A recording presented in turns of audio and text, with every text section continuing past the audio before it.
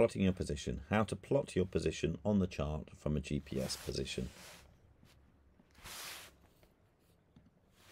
You will need your dividers. So with your course, you should have your one-handed dividers. You squeeze in the top to make it bigger, squeeze in the bottom to make it smaller.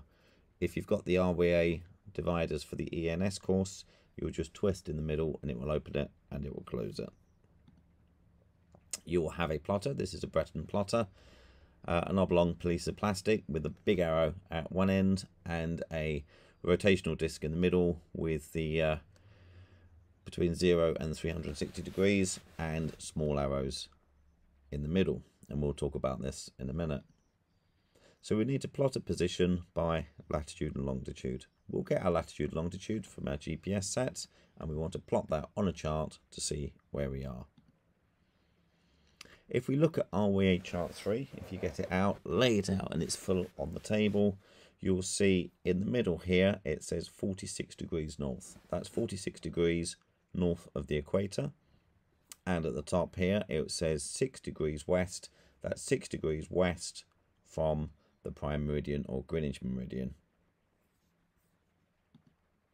So the question we want is, what chart symbol is at the position 46 degrees 23.35 north and 006 degrees 23.4 minutes west? So we know it's north of 46 degrees and west of 6 degrees. So if we look at our chart, we know it's north of the 46 degrees and we know it's west of the 6 degrees. So we know it's going to be in this part of the chart. So what I suggest you do is fold the chart 3 in half and have a look at the top left-hand corner. And when we look at it, we'll see that the scale on the side, the latitude scale, will be 46 degrees, 10, 20 and so on, 6 degrees, 10, 20 and so on. So if we look at the top left hand corner, here we go, top left hand corner, we can see the chart. We know that everything above here is 46 degrees. So we look at 46 degrees, 23, so we count out from here. So it'll be 20, 21, 22, 23 here, decimal 35, and here it is 23.2, 0.3, and halfway again 0.35. Now what I want you to do now is just put a small pencil mark on here,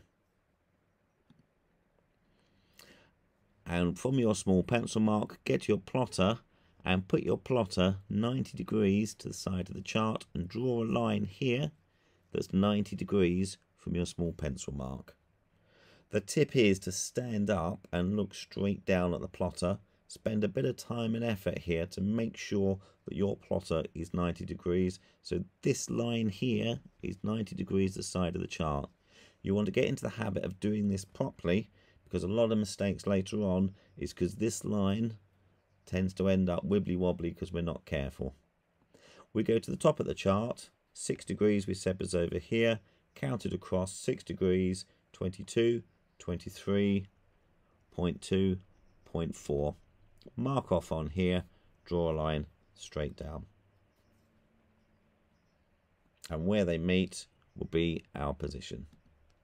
So the position of 46 degrees, 23.35 north and 006 degrees, 23.4 west is the drilling platform Alpha Juliet Delta on the top left hand corner of your chart.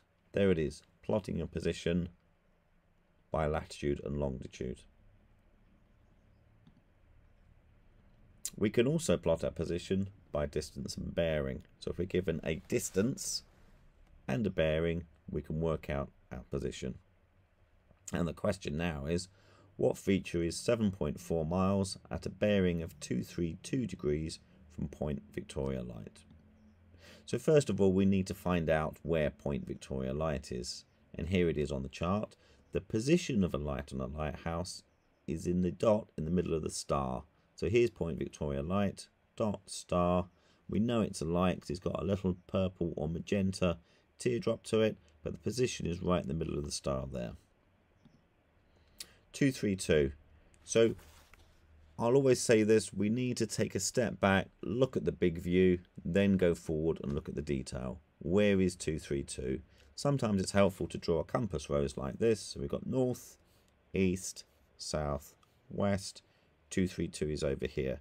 So we know 232 is going to be somewhere in this direction. So our line at the end needs to be in this direction. This may sound oversimple to you, but it's really easy to put the plotter upside down, put the arrows in the wrong direction, and we can quite happily zoom off in this direction. And I have seen that happen in a Yachtmaster exam. So think of the big picture in your head first, and then when you finish, does that match up with the big picture? If it doesn't, you've probably got the plotter upside down or the arrows in the wrong direction. There we go. Pointing in this direction, what we do first of all is lift up the plotter, have a look at it, put 232 here in this circle, put it on the chart, put the edge of the chart on the lighthouse, and big arrow goes in the direction of 232, little arrow goes to the top of the chart. So put it on, slide your plotter up and down, twist it round until these arrows here match up with either the vertical line on the chart or a horizontal line on the chart. You may need to move it around a little bit. It's sometimes easier to get this middle disc over where the sea is so you can see where the arrows are, and then stand up, look straight down.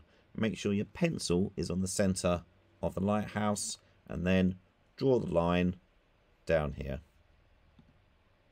Okay, so we have the disc lining up with the vertical line or the horizontal line, little arrows going to the top of the chart to north, big arrow in the direction you're going. Then we need to measure 7.4 miles. We always measure from the side of the chart. So measuring 7.5 miles at the edge, count 7 and then 0.4 at the end. And then take it with your plotter to the lighthouse, measure 7.4, and that'll be our position. You can either leave the plotter on there or you can draw the line and measure from the line.